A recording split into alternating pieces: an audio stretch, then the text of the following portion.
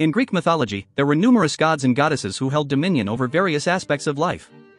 From love and war to the sun and the sea, the Greek pantheon was filled with deities who oversaw different domains. One such deity, often overlooked in the grand scheme of things, was Pheme, the goddess of gossip. Pheme was a tremendous gossip, known for prying into the affairs of mortals and gods alike. She had a penchant for eavesdropping on conversations and then repeating what she learned to others.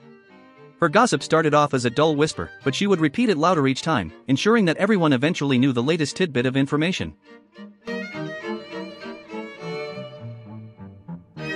Pheme's reputation as a gossip was well known throughout the ancient world. She was often depicted as a winged woman, flying from place to spread the latest news. Her name, which means rumor or report in Greek, was a testament to her role as the purveyor of gossip. Though Pheme's actions may have been considered frivolous or even harmful, her role in Greek mythology was not without significance. Gossip, after all, has the power to shape perceptions and influence the course of events.